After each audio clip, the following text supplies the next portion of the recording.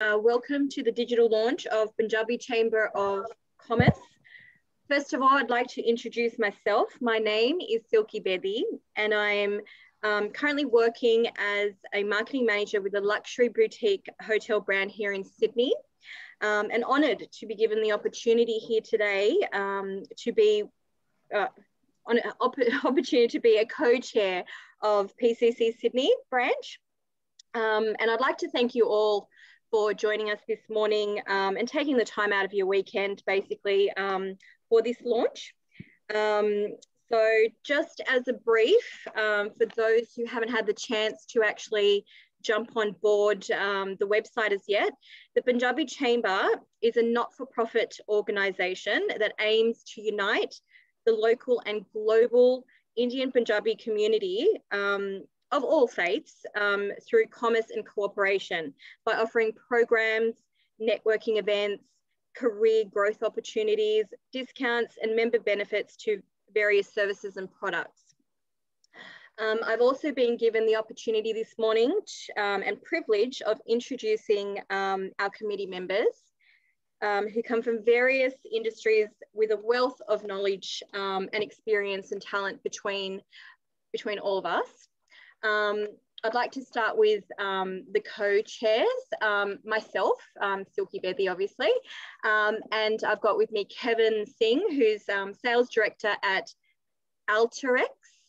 Yep, Alteryx. And the other committee members I'd like to introduce you to this morning, we have Amrit Bajaj, who's Director Principal of Dream Big Realty. Irvine, who's Sales and Marketing Intern of Blazzaclan Technologies. We have Ishita Sethi, Barrister, Director and Advisor. We have Jay Sethi, Senior Sales Executive for Ray White Commercial. Jasvinder Kamra, Private Banker, Banking Professional.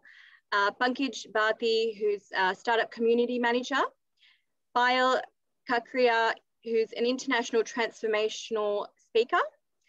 Mr. Prathinder Singh, Director PSB Advisors Chartered Accountant. Vani Simarkaur Kohli, Postgraduate in International Business and International Relations. Now I'm honoured to now give the floor over to Gurpreet Pasricha, who's also known as Gary, a highly seasonal attorney by profession. And he's also the founder and trustee of the Punjabi Chamber of Commerce. So over to you, Gurpreet. Thank you, Silky. And welcome everybody down under. And I understand it's summer for you guys. And unfortunately out here in New Jersey, where I'm at right now, it is snowing, and it has been snowing for the last 2 weeks. So it's quite a challenge. But anyway, welcome to everyone in Sydney, and God bless you all. Thank you for giving us this opportunity to talk about the PCC and what it really is about. So let me give you some background. When I started my practice a long time ago, more than 25 years ago, I really did not know anyone when I started, and I said, wouldn't it be great if we can start our practice and have people that can help us? So then what I did when we first started this is we said, okay, how do we create a group that's going to help us and that's going to provide a platform that really doesn't discriminate against anyone, and that really provides a wonderful opportunity for everyone to collaborate and do this. So in 2017, 2018, we went to the Punjabi community here in New York and New Jersey, and we basically said we need to do something different. We don't want to create a group that's really just benefits a few. We want to create a group that's going to benefit our community, men, women, established merchants, and the professionals as well. So we went to the community, we raised a decent amount of money, and we started the Punjabi Chamber of Commerce. So the Punjabi Chamber of Commerce, from day one, has been dedicated to uniting and helping our Punjabi community. Now, the basic thing that we do is that we have a strict policy of no religion and no politics. And as you know, a lot of groups are partisan or they're religious, and we are not one of those groups. We're not the group for those things. We are a chamber of commerce that basically also helps professionals as well. And that's probably the easiest way of looking at us. Or another way of looking at us is that we're like LinkedIn for the Indian Punjabi community, okay? And we also mix helping entrepreneurs as well. So our members are, I was surprised as how many diverse members that we have amongst us. So we have CEOs of companies, we have professionals who are working for large companies, and we have people who own one gas station or one convenience store. So we have such a huge amount of diversity in our Punjabi community, and really it makes it very, very fun for us. So, we discussed about this. How do we make this platform work for everyone? And what we came up with, and it's still a work in progress, is a platform which, of course, has a directory. Ginny, if you could go to the next slide. Which has directory, which has a lot of other features. So, a lot of people for us, they keep asking us, why are you doing this? And what is, kyun tusi karde pe hain? Ki problem hai? Why do we need to do this? And this is really motivated by everyone's desire to help our community and to provide a better place for our children, for the next generation.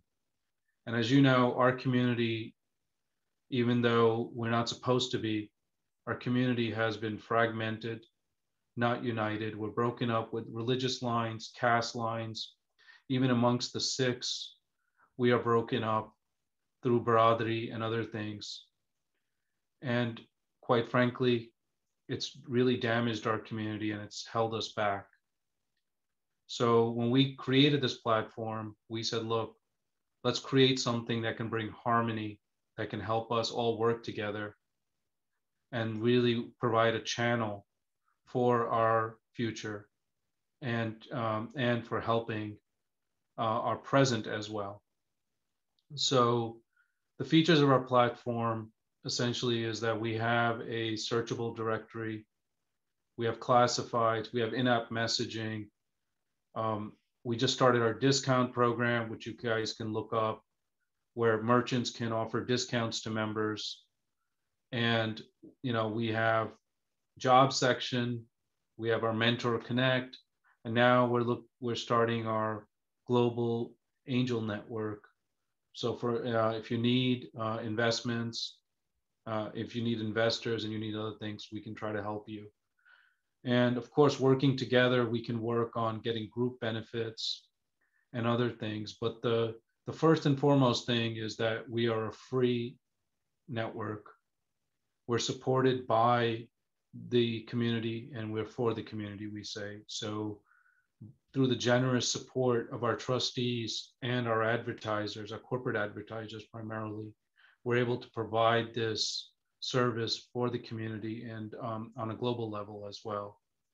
So as part of our process, what we do, and you're looking at some of the events that we did, when people were actually meeting in person, which seems like, my goodness, eons ago. But we hold events, information seminars where people can network prior to the event. They get to know each other, they can network, they can do things together. And usually we have media, we have other folks that join. You're looking at an event that we did in Manhattan featuring entrepreneurs. It was a wonderful event. And so we have many various types of events that we do. And in particular, anything to do with commerce, self-fulfillment. This is you're looking at our gala that we did, with Anupam Kher and a few others, right? So, you know, funny story about the gala. When we did our gala in 2019, we really thought that we were never going to be able to attract anyone to the gala. So we started off with seating for only 200. And we sold that out within about 5-6 days. And then we added another 50 seats and another 75 seats, and that sold out very quickly. And by the end of the day, we had to take the buffet tables out and put them outside the hall. And then we actually had to rent another hall for the buffets. And we ended up getting almost 425 people, and it was sold out. And so the response from the community has been really energizing, and that's what really keeps us all going. You know, and especially as Punjabis, what gives us the best feeling? It's not about eating or anything else, it's about feeding. We were talking about food before we started this webinar, and the happiness that we get in helping others and giving back to others is really what this platform is about, and getting someone a job in particular. You know, I'll give you one small example. We had someone who called us from Amritsar, and he said, look, you guys are helping everybody else. Can you help me too? And I said, what happened, young man? He said, you know, this is COVID here. I lost my job. My brother lost his job, and we really, really, you know, I need a job desperately. What can you guys do? And I posted it in several places. And then literally the next day, he got 2 interviews. So these are things that we can do. We have foreign students also contacting us worldwide who are looking for work, who are looking to normalize in their communities, or who just need some support. And this is something that we can all do in our communities. You know, let's give back a little bit. And it doesn't really take much. Just help them. And so that's all we're trying to say. So our local chapters are really, I would say, our lifeline or our blood of our community, of our group. And, you know, I'm proud to tell you that we have over 200 volunteers worldwide right now. And our chapter leaders, our chapter committee members are really, you know, at the forefront of our group. We are not a centralized group. And we understand and we believe that this has to be a movement which involves everyone and which gives everyone an opportunity to participate. So when we're going now to your area in Sydney, what we're asking for is, how can we help you first? What are your needs? How can our team members help you? Because every community has a slightly different need. And so that's one starting point for us, right?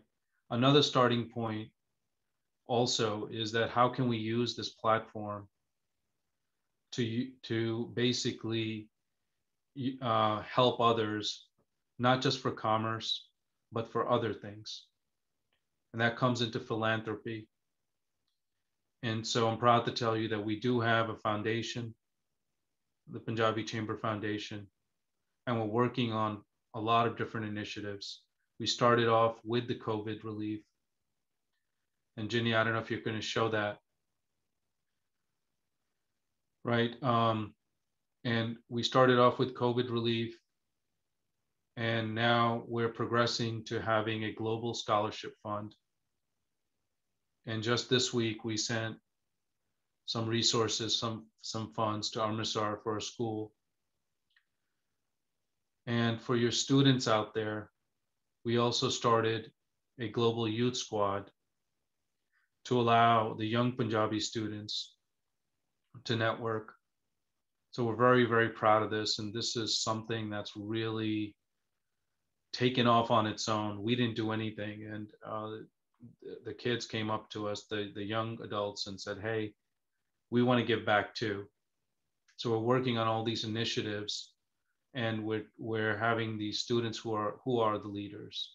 They're looking at all these webinars that we've done, and this is what we've been doing for the last, 8 to 10 months, all these virtual webinars, of course, because this is the only way we can, obviously meet nowadays.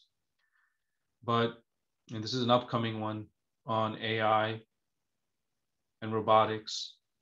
And this is a worldwide collaboration and between Indian chapters and our DC chapter. So that's the beauty of it. We have over 200 volunteers, and I would tell you that we probably have the largest and best Punjabi think tank right now in the world. We got so many wonderful people: doctors, lawyers, accountants, business owners, startup specialists, data scientists, people in hospitality, healthcare. So it's wonderful when you see this khichdi coming together and how it really helps and how everyone gives back. And these are just some of the things from our food drives that we did through the foundation. And if you see, we don't really just focus on philanthropy for Punjabis. We say, let's get involved in our communities. So we raised about $35,000 for this COVID relief. And we gave wherever it was needed. And so it's not just about helping Punjabis financially, it's about helping our communities and letting them know that Punjabis do give back, that we're not just in it for ourselves. Because a true Punjabi always gives back. Seva is in our DNA, right? So at this time, what I'd like you guys to think about is, we always want to give back, and we're always wondering, hey, can we trust the other person? Are we doing, is this person going to take our money and run, or is this group, are they in it for themselves? We're not asking anything from anyone in that sense. What we're asking for from you, all of you, is that if you want to give back a little bit of your time, we're not asking for money. We're not doing a fundraise for this. We're saying, come become part of this community. Go to our website, punjabichamber.com. Learn about us, right? No commitments. I get it, right? Everybody has been jaded, right? And I always say this at all the webinars. Sare loki kehne hain ki Punjabi hor dusre Punjabi nu na agge nahi hon dega. That we're like crabs. We will hold the other's leg down and we won't let the other person escape from the bucket. I have to tell you, that is the farthest from the truth. Look at yourself. Are you that way? And I can tell you, majority of the people are not that way. They do want to help others. A true Punjabi will sleep on the floor, but will give his or her bed for his friend, right? Or for a loved one or visitor, right? And as you know, we never go hungry when we go to any Punjabi's house. So we really do love our communities. We love each other, but we just need to channel ourselves properly. And that's what this platform attempts to do, is to look at, on the commerce angle, how we can help each other, help our businesses grow, help the professionals expand their opportunities within their professions, and how we can really do this together. So, if you can become a mentor, it'll be great. If you've already succeeded and you know what the recipe for success is, why not help a young person, who's looking to get ahead, right? Why not offer them some connections? So, we urge you to get involved. Junior, next one, please. Right. So at this time, right, I urge you once again, in conclusion, just go to punjabichamber.com, join. If you wish to become part of the community, if you wish to become part of the leadership team, we definitely have more openings, right? We are an open platform. We work with all other groups, right? And we urge you to become part of our community. Thank you so much. And I give it back now to Silky. Great. Thanks, Gurpreet. Thanks for sharing and giving us some information and some insights into PCC. And I personally am super excited to be part of it and, you know, watching it grow in Sydney. Now, I'd like to introduce you all and welcome our guest speaker today, Johnny Bhalla.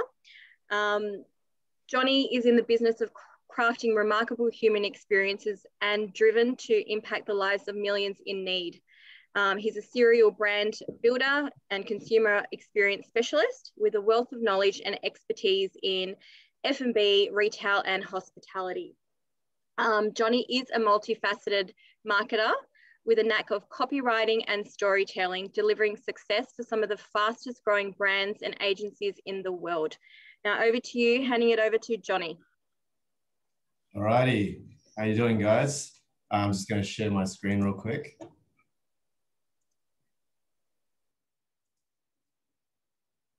All right, can we see it?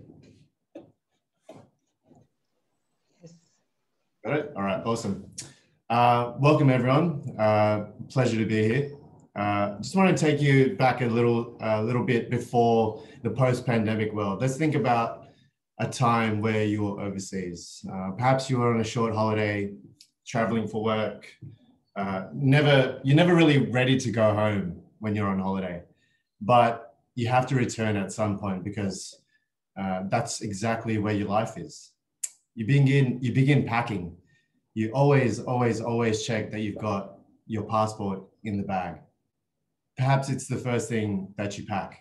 I know I do. You get ready to leave your hotel or your Airbnb, and you quadruple check all the good things that are so important to you: your phone, your passport, your wallet. It's all there. Great. You make it to the airport, mentally preparing for the flea market that it is, getting your bags checked through, throwing your laptop and valuables onto the security belt, perhaps getting randomly selected, passing through, beep free. And in a matter of seconds, you have to collect everything from the trays. As other trays are starting to pile up behind you, they start to hit you, the queue starts to build up behind you. Finally, you make it out. All good.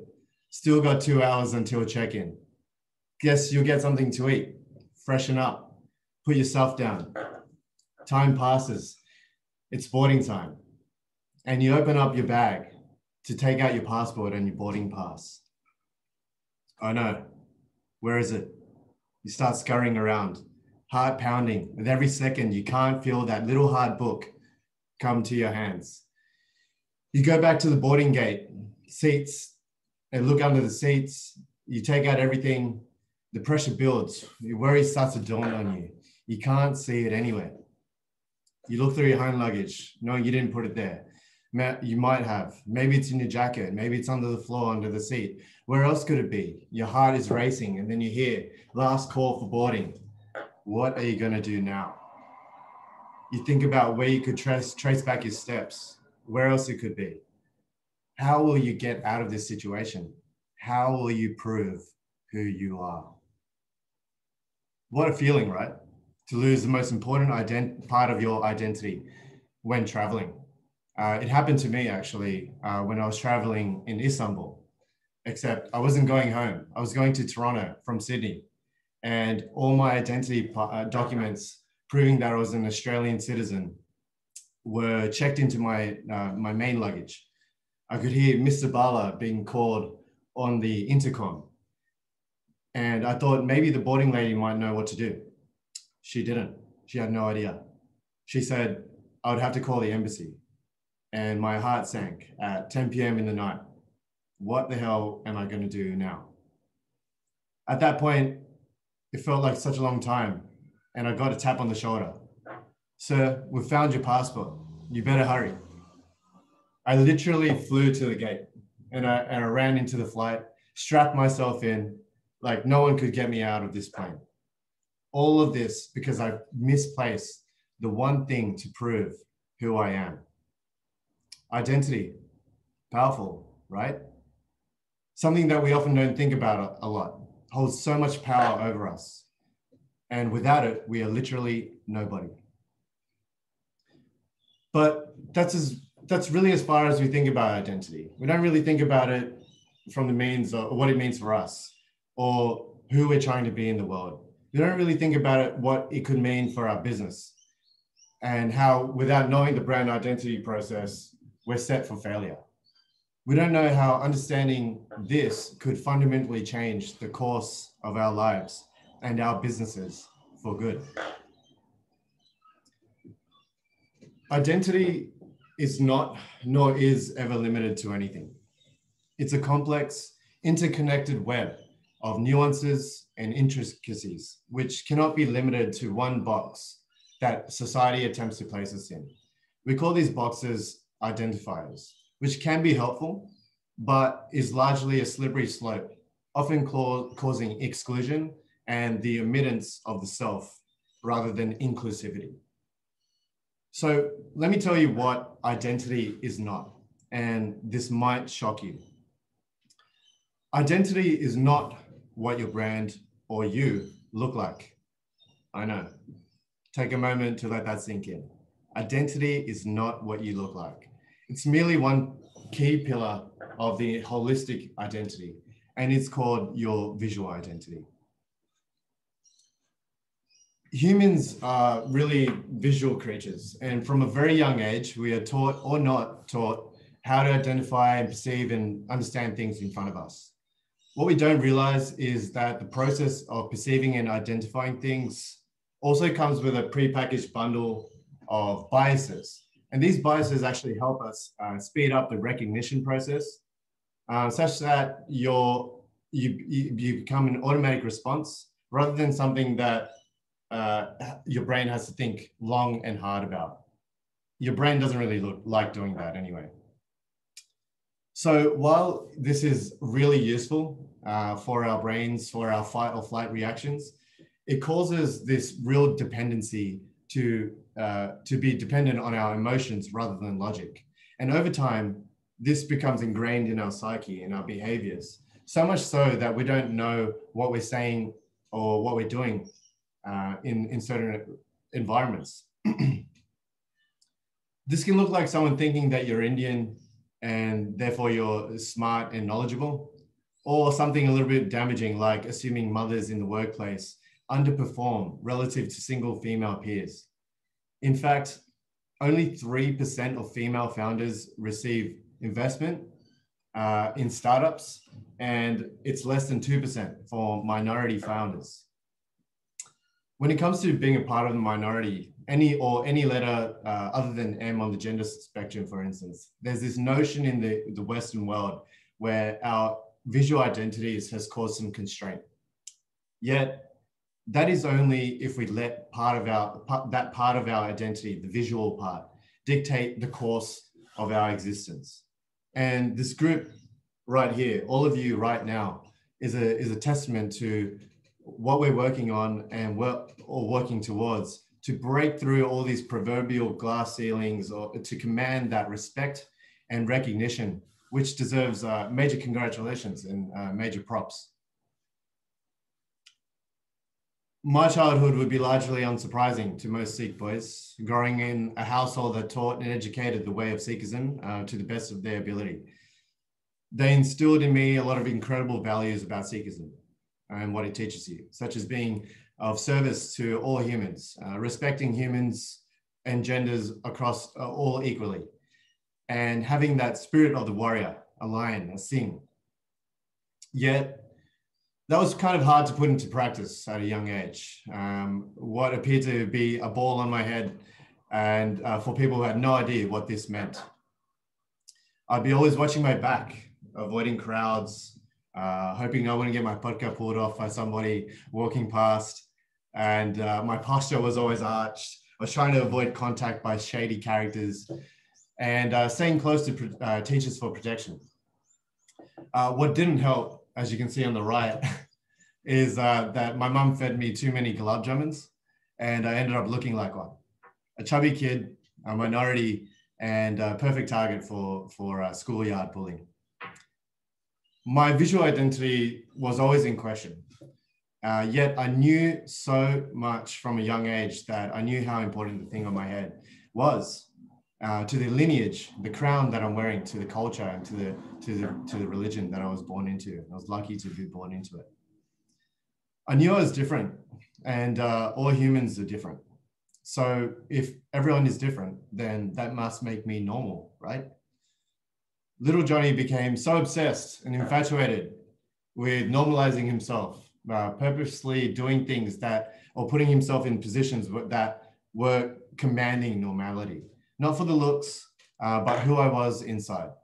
I just wanted to hang out with everyone, be friends with everyone, play sports that weren't cricket, be a nerd. Otherwise, if you don't make it to uni, you're going to scar the family name. I did it all because I could. And if there was any boxes that people were going to place me in, I would go out of my way to surprise and show them otherwise. While visual identity is pivotal, there are 3 other ones that are so much more important to recognize and own in on, to come out of whatever shell you or your business is in. In fact, these are so important for businesses in 2021 and beyond in the post-pandemic or pandemic worlds, that without them, you won't succeed in connecting with or growing your audience. But more about that later. Let's continue talking about you. The second pillar is called the environmental identity. No, this is not about naming different species of trees and animals. It's about your direct circle of influence, your network, your family, your friends, your peers. It's about your culture, who you're affiliated with, your genetic history, the sports clubs you're a part of, the music you listen to, and all the communities that you belong to. Right now, right here, right now, we're united through the environmental identity of being Punjabi. Yet once we leave here, your identity will change to adapt to the next environment that you go into. That doesn't mean that if you go after this, you go and sit on the Brazilian Chamber of Commerce call and that makes you not Punjabi anymore. All of the parts of your life will always require a different you. I've learned that people will forget what you said, people will forget what you did, but people will never forget how you made them feel. This quote represents the sensorial or visceral identity to a T. How do you want people to feel when they are around you? Who are you when you're the most proud of yourself? How is your relationship with your inner voice? How is that relationship when you're not performing well? It's all about the feelings. And when it comes to purchasing behavior in particular, 90% of people will purchase purely off emotion than logic. So feelings are important. The 2 most important days in your life are the days you are born and the day you find out why. I absolutely love this quote. It's one of my favorite quotes of all time. And this forms the premise behind the final pillar of your existential identity. What is the meaning of life?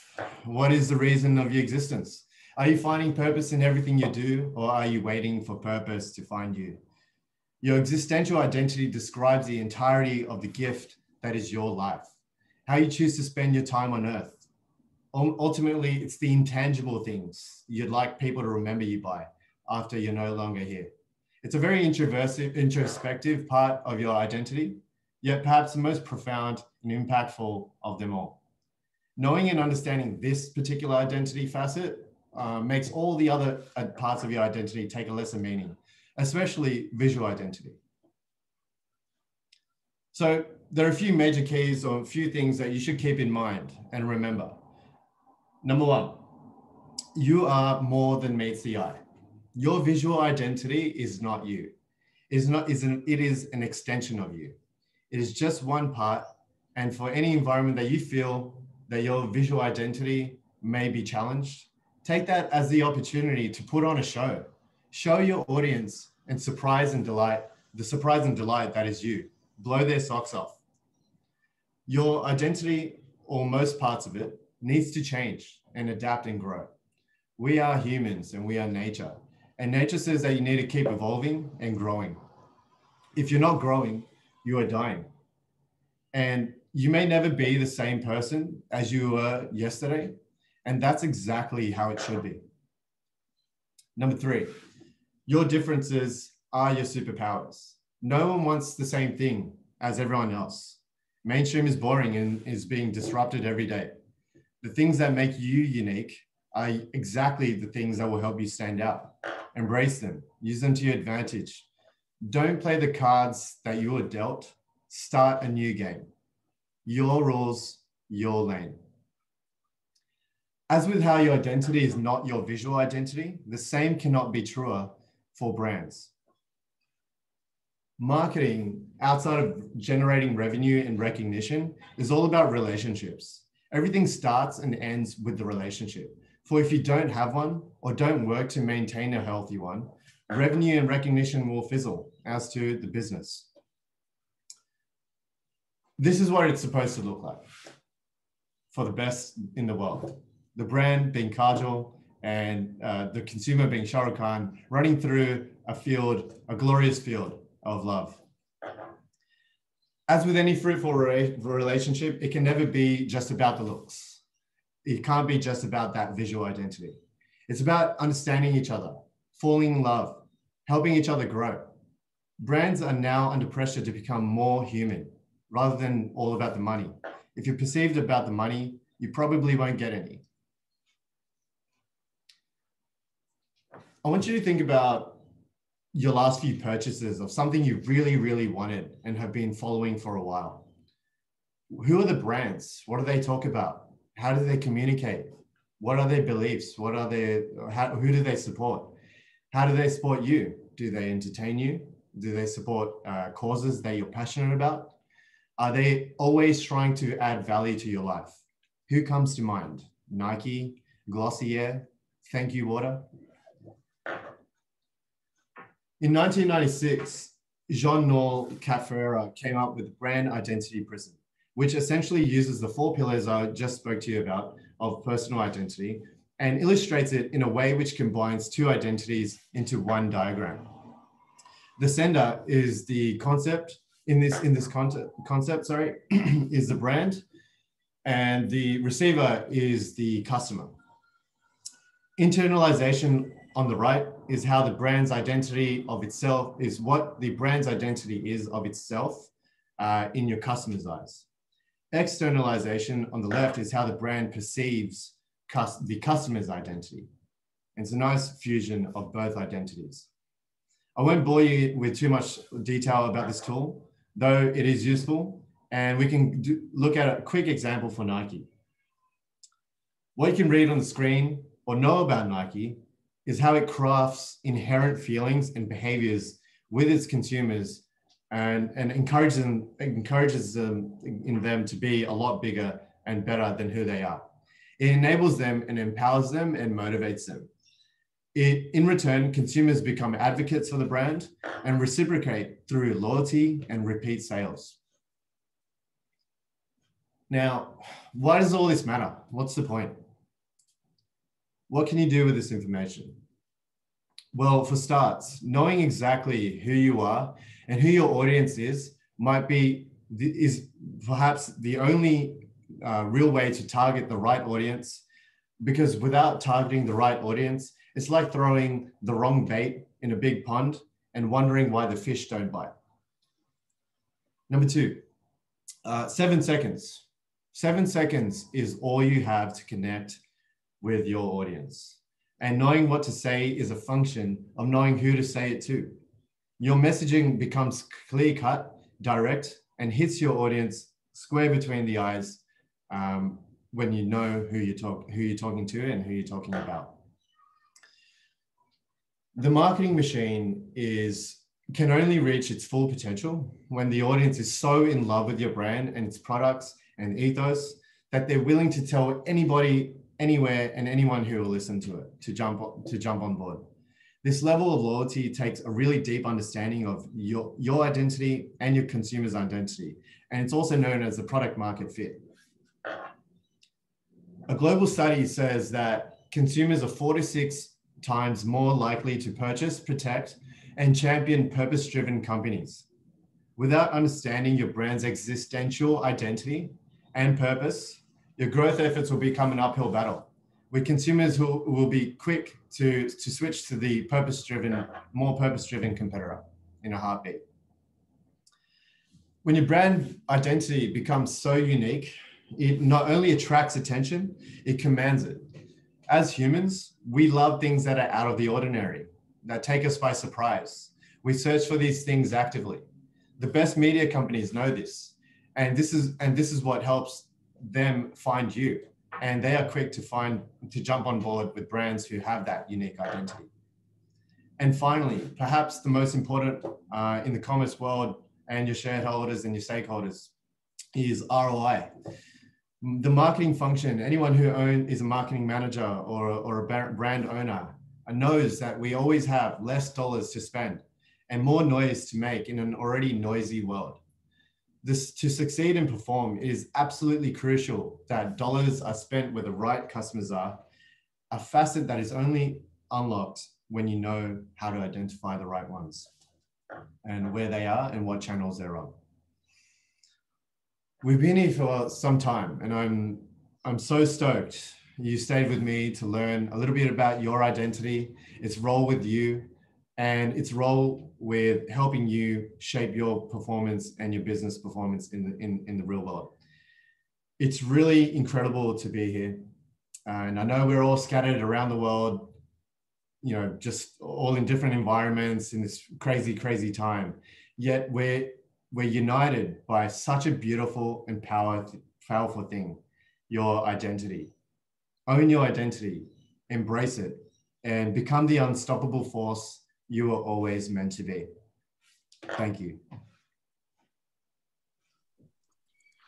Thank you very much, Johnny, for the presentation. And please follow him on this QR code. It actually goes through to his Medium, which is, you can follow his insights, follow his expertise, and continue to follow his extraordinary story. He's a really good friend of mine in the last few years, exponentially grown his career. So it's really good to see on the sidelines. My name is Kevin Singh. I'm the co-chair here in the Sydney chapter, and I really want to first off thank everyone for joining on a Saturday. I'm very optimistic because it is a Zoom call, and I know there's a lot of Zoom fatigue this year. I think the word of the year must have been "you're on mute," and I think there's been lots of drinking games associated with whenever that word gets said. As kind of really beautifully put by Gary, this particular group is made by the people for the people. And I think the aim of today for the launch, even though we are on a Zoom call, is to demonstrate that there is an extreme amount of value that we're presenting to the group, and we're not asking for even $1. If we kind of look from the start, our team that we've got in the chapter here, there's professionals that have a background in law, a background in accounting, real estate, sales, marketing. We've got business owners. We've got people that are life coaches, and basically there's such an exposure of different types of skills, which I'm hoping to connect people up with in Sydney for the sole purpose of having growth-minded discussion. I'm a keen believer of once you teach, you learn twice. So this is why I'm really passionate about it as well. So I'm really hoping to see if we can kind of continue this on a month-to-month basis and go from there. That's where my next point comes, where it is a mastermind session. So you only get out what you put in. We've got a very strong turnout for a Zoom call on Saturday morning. I'm sure people have got lunch plans and all kinds of different things.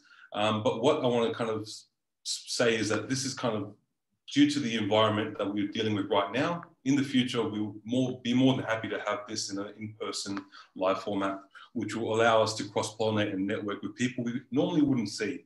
Going across the participant list, I think I know about half of them. So it's really exciting for me as well, because we're going to be pivoting off the ideas of what's coming off today. Membership is free. There is no cost associated with membership at all. The call out is basically you have the ability to network globally with our network. I think there's 2,800 members globally right now across the various continents. I saw a call out this morning on the message board where somebody needed either a person who works in criminal law in LA or knows a friend that works in criminal law in LA. I think that was fulfilled within an hour. Given that there's so many different time zones, you have the ability to really connect up with people you will get exposed to. Now, in saying that, I'm sure there are some questions for Johnny Bhalla. I know he's been speaking for a while, but I really want the opportunity to open it up in the easiest way possible we can do in a Zoom environment. So I'd love to open it up to Johnny's presentation if there's any questions. And obviously, if there's any other questions with PCC, I'm happy to moderate. If you'd like to put the questions in the question and answer or put your hand up, more than happy to play it either way. I'd like to keep this as interactive as possible. And in saying that, we've got one question so far. There we go. Paul, my name's Kevin. I'm sure he's from Punjab as well.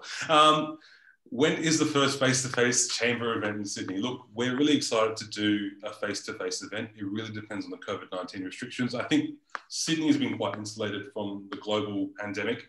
And I think there will be changes in the coming months, but watch this space. Now, I'm just going to quickly see if anyone's got their hand up. Don't be shy. This is the first one I know, but really, really excited to see your thoughts. I mean, is there anything that we missed? We've got a few minutes, so more than happy to kind of open it up.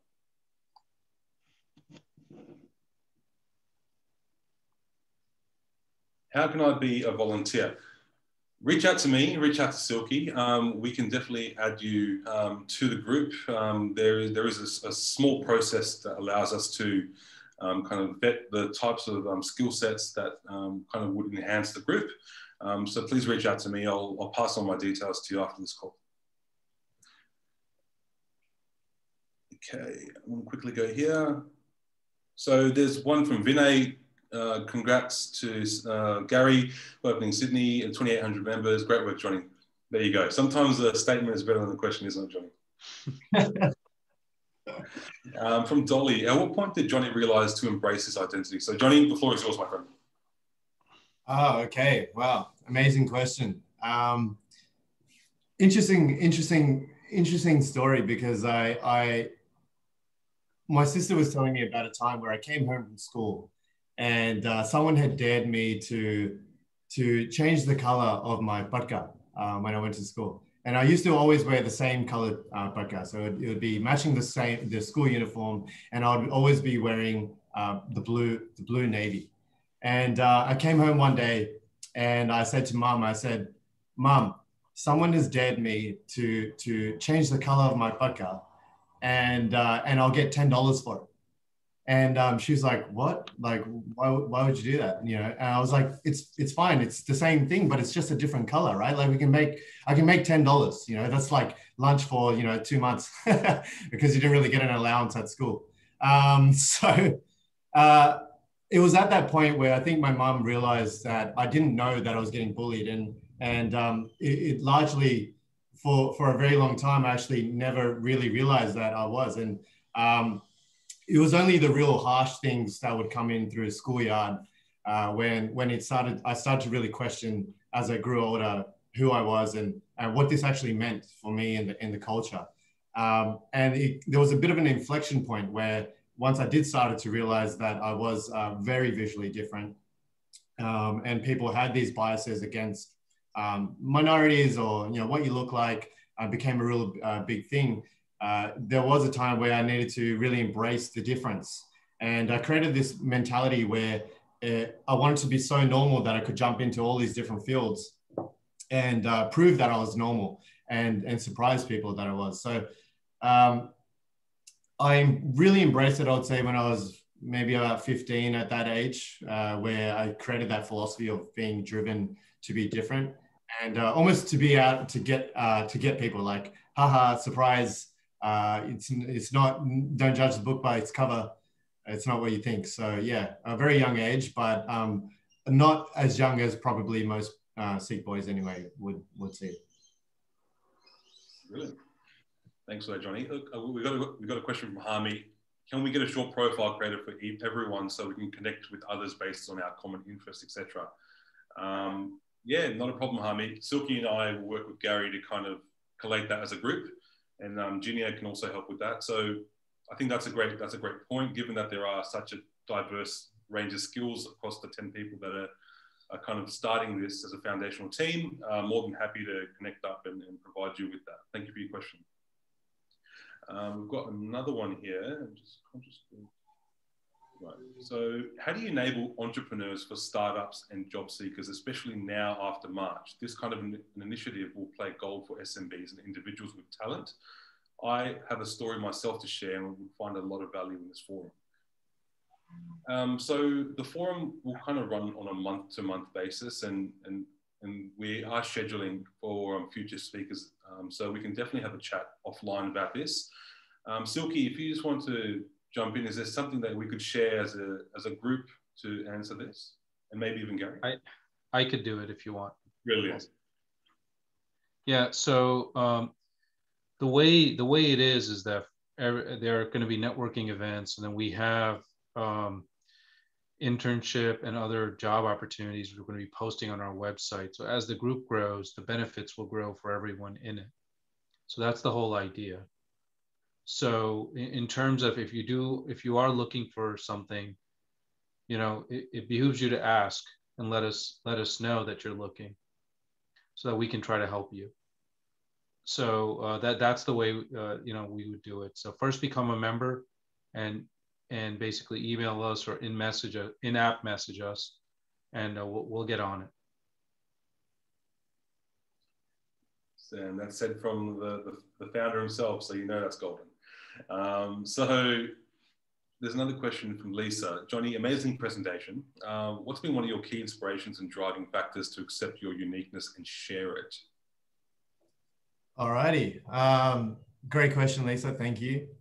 I guess your biggest inspiration is the first relationships that you have in the world when you come out. And my biggest inspiration in this facet is absolutely, it has to be my dad. We call him the Captain Cook of Sydney. He came here about 45 years ago, and he came here on $6 and was an engineer, landed on a Sunday, didn't start on Monday until Monday. And so had to walk from the airport just to find a place that would take him on with all his luggage. He was the first one in his family to move out of the entire country. And that in itself is such an incredible story, and there's so many ways we can go with it. But the person he is in what was, when he entered, was a white Australia policy. It was an actual policy that said, we want just white people here to be here, and that's it. And so absolutely no one even knew what Indians were at that time, let alone people with colored skin. And for someone who's left everything behind him, he's one of 13 kids that he left behind in India, in Punjab, in Delhi. He came here by himself in a predominantly white society, and not only stayed the course in terms of what his technical skill set was as an engineer, he then went above and beyond and became an entrepreneur. He did anything to everything. He ran a security company, ran a travel agency, he just, any type of business, a restaurant, a hotel, anything you can think of, he did it. And he never let his identity ever get to him. And in fact, what he was a master in was adapting to his environment and everything that that was thrown to him. And a great case of example is that when he was selling wholesale gifts and handicrafts, people didn't want to talk to him over the phone if he said his name was Lakbir. So one day he got the idea. They said, okay, actually it's Bob speaking. And he's like, yeah, Bob, we'll do a business with Bob for sure, 100%. And then when they met him, they were like, who are you? Like, you know Bob. He's like, I'm Bob. He's like, all right, Bob, let's do business. And so he found a way to crack through and use those skills, use his identity almost to an advantage at some point in time. So he's my biggest inspiration for who I am today in this facet. That's a great question there. We've got one last one, I think, given time. That's from Sandeep. Question for Johnny. Such a great presentation. What would you say is the best way to identify yourself when you're at a networking event? Which might be relevant to today. How to identify yourself at a networking event.